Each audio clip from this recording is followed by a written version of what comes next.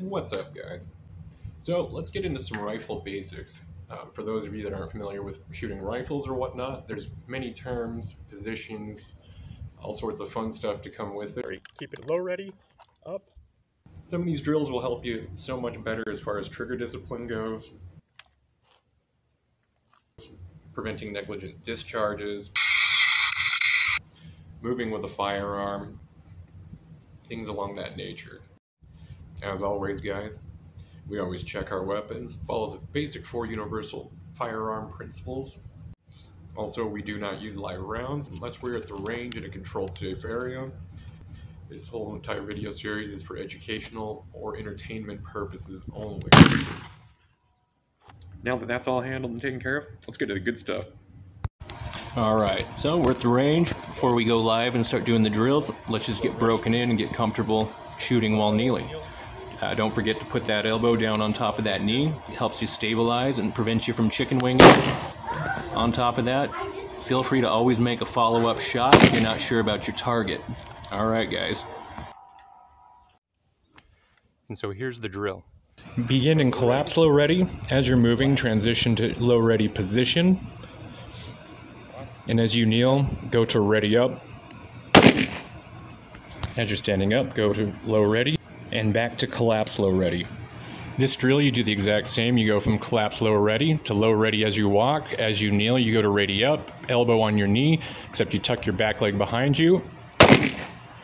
And after you fire, repeat and do the drill over. The sitting while shooting technique is like, let's say that you are behind cover, but all it is sagebrush. The shooting positions provide support using your elbows and your knees. A natural brace while you're sitting down. All right, guys. So in this case, we'll cover the shooting positions while seated. Let's get to it.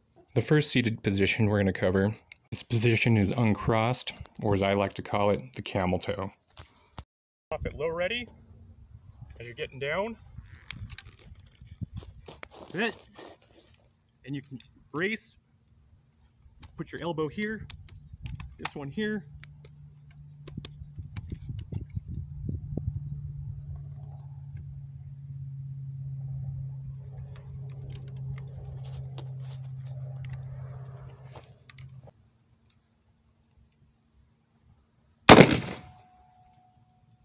So ready, up. All right, guys. So in this case, we'll cover the shooting positions while seated. Let's get to it.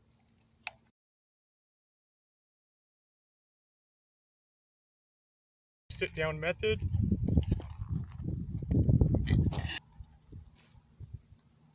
Some like to sit like this. Elbows here, elbow there. Act as a good stand if you don't have any room.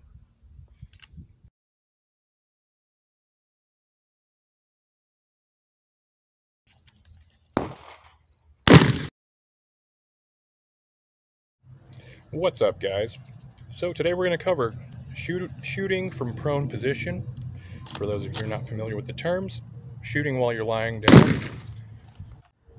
We'll cover some basics and different methods for using it, some tips and some things to avoid as well. As always, we check all of our firearms. We do not use live ammunition unless we are at the range in a safe controlled area. And we always follow the 4 basic safety rules. You got it. Let's get to it.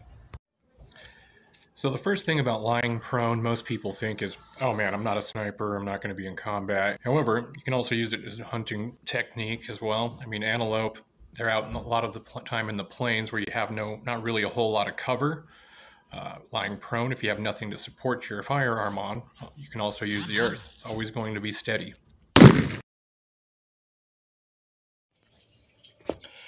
Well, we'll get down to the basics. Basic form on being in the prone position firing. This technique, this version, will be if you do not have a bipod or some sort of shooting rest to put your rifle on. So when shooting in the prone position, you want to have your legs spread apart. This creates a stable anchor. It'll prevent loss of position due to recoil or movement. Could be a windy day, something along that line. Your feet should be relaxed. You want to have them kind of just more so flat as you can possibly get. The whole point of being prone is so there's no silhouette, so you're not, you know, in any type of visibility, and minimize as much as possible. The easiest metric to go by, like almost every other shooting position, stance, etc., you want to have your legs a little bit wider than your shoulders. Now, one of the most important aspects to think about while you're practicing, you know, being in the prone position, your breathing technique. Now, one of the most important aspects to think about while you're practicing, you know, being in the prone position, your breathing techniques. Practicing your breathing techniques is important regardless of what position you're in, either standing, kneeling, or down and prone. You have a natural pause of 2 to 3 seconds that occurs between each respiratory cycle. The pause can be extended up to 10 seconds. During this pause, breathing muscles are relaxed and settle to their natural point of entry. You want to minimize your movement. You must fire your shots during the natural respiratory pause. This is a simple breathing exercise that will help you out with your breathing when you're shooting, especially in the prone position. Do a large inhale, and then exhale. As the oxygen is completely expelled out of your lungs, your breathing cycle will naturally pause. At this point is when you hold your breath, your muscles are relaxed, pull the trigger, and shoot. When shooting in the prone position, if you're on the ground, you have either a bipod or, you know, bag rest or whatnot, or type of wood, or whatever the case may be, wherever the circumstances you are. However, if you're in a very flat area where there's nothing like that to support your rifle, there's always one thing that's always going to be there, and that's the ground. We'll go over how to properly hold it and move from there. All right, let's get to it. So basically, you're in the prone position. All right, so you want to secure your buttstock right into your shoulder. I like to use my magazine. You can use that to balance, finger discipline. Since I don't have a vertical foregrip, we'll just grab the grip here, boost it up with our... Just basically turning your arms into your own bipod, built in. Do your breathing, The grip here. Inhale, exhale, and as soon as all oxygen's exhaled out of your lungs, hold your breath, zero in, aim, and fire.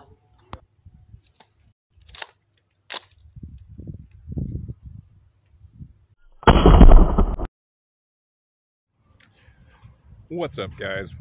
So we've gone over all the different shooting positions.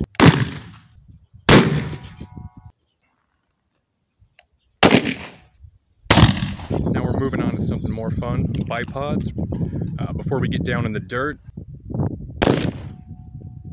and get out to the range, let's go over some of the hardware, some of the things you might need to install that onto your rifle. Now we'll get started with, first off, you've got your Picatinny bipods. You know, usually they slide around any type of rail on most of your black rifles, or if you have Picatinny rails already installed on your rifle. Easy to take off, easy to put back on. Cost is low as 40 up to 180.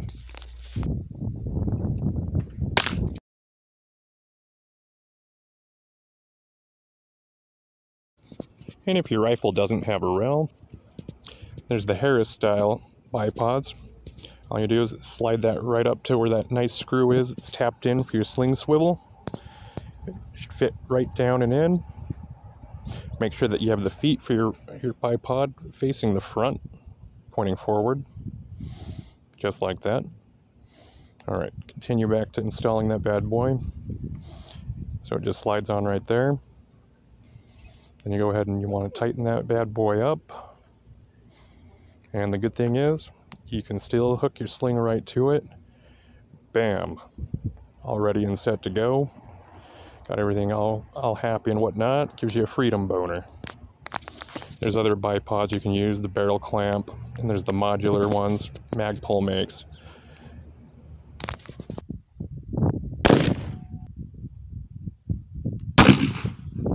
All right, so shooting prone with a bipod is completely different. First off, you don't have to have your arm on the fore-end. You can actually tuck it down here and support more brace as you push your stock into your shoulder while you're down on the ground.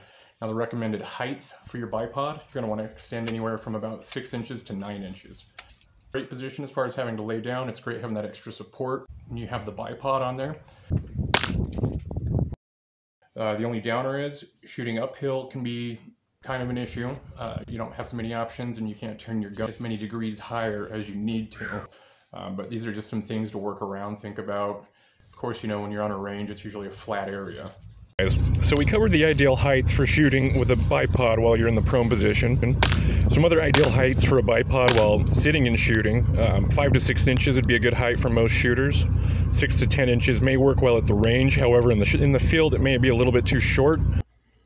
12 to 27 inches is good for while sitting down, but it might also be too tall for laying down. 9 to 16 inches is good for shooting from sitting and kneeling positions. If you have the extra long leg attachments, you can get as high as 30 inches off the ground. However, visibility is out there. You're putting yourself there. So these are just some things to think about. Some bipods have length adjustments that can even be useful for uneven surfaces. Thick jackets, high angles, down low, up high, etc. Anyways, guys, thanks for watching. Please like and subscribe.